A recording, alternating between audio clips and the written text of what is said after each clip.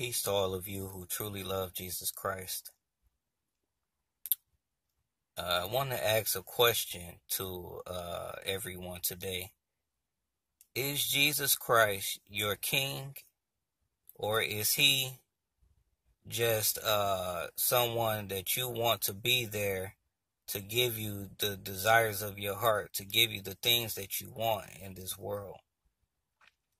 Most Christians today want God. They want to go to heaven. They want the blessings of God and the gifts of God, but they don't want him all in their business.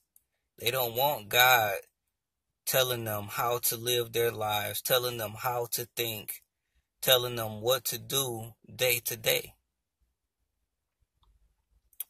See, this is how Satan deceives people so often, because people are looking at God as this being that is here just to give us whatever we want, to basically help us in this life for ourselves, selfishly. But Jesus Christ is the King of Kings.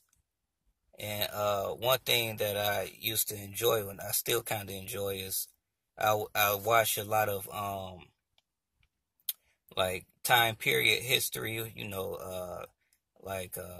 way back when there were many kings and emperors and that type of thing. And in some instances, when someone would walk into one of these men's palaces, they could not even walk in. They used to have to come in on their knees, crawling on the ground, to give reverence and honor to this man because of his stature, because of their respect for him. They bow 50 times before him, or they had to speak a certain way. They had to come dressed a certain way because of their respect and reverence for these men.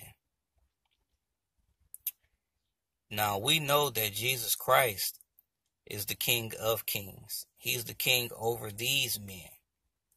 He is the Alpha and the Omega. He is the one who holds all power and authority in heaven and earth.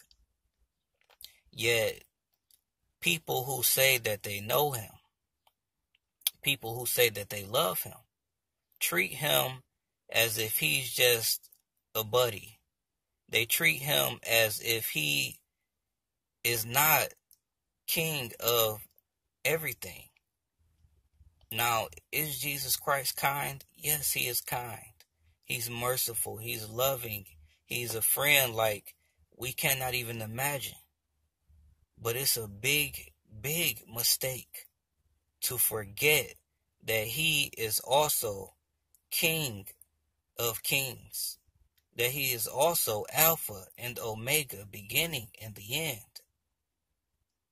All power and authority belongs to him, and you can never forget that when you're speaking to him, when you're seeking after him, when you are living your life before him. Jesus, he requires that you submit every aspect of your life to him, everything. How you live, how you love, how you think has to be in line with him, because he is king. Now, when you come to Jesus Christ, because I know this is something that most churches will never teach you and will never tell you, is that when you come to Jesus Christ, you have to come denying yourself. You have to come willing and obedient to him, laying down everything that you think, laying down your ways, and submitting, bringing yourself low and humble before the King of Kings, giving your will over to his will. loving what he says, every word that he says. Let him teach you how to be a man. Let him teach you how to be a woman, because when we come into this world, we're being taught according to the king, to the god of this world, which is Satan. We're being taught things that are against God. So I just wanted to give this exhortation today, and to cause people to really think about that. Is Jesus Christ your King and your God? Not just with your lips, because people honor Jesus with their lips. They say, oh yeah, you hear them in their prayers. Oh, King of Kings, oh, Alpha and Omega, oh my God. You say these words, but is that what is true? Is that what is true in your heart? Have you submitted and surrendered to him? Everything. Your life. Do you consider his will every day in what you're doing? Do you ask his permission before you just go and do things? Before you decide to move your family, or before you decide to go to school for a degree, or everything? Because Jesus Christ, as King over you, those that truly know him and hear his voice, he leads us and guides us every day into where to go, what work he wants us to do in the kingdom. If there is sin in our lives, he'll show us. If there's someone he wants us to go and ask forgiveness from, he'll tell us.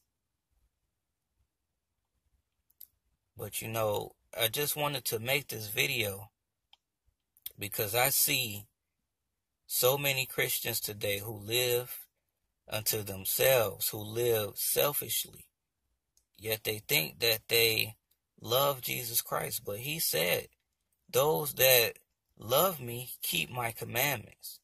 He said that his friends are those that do whatever he commands.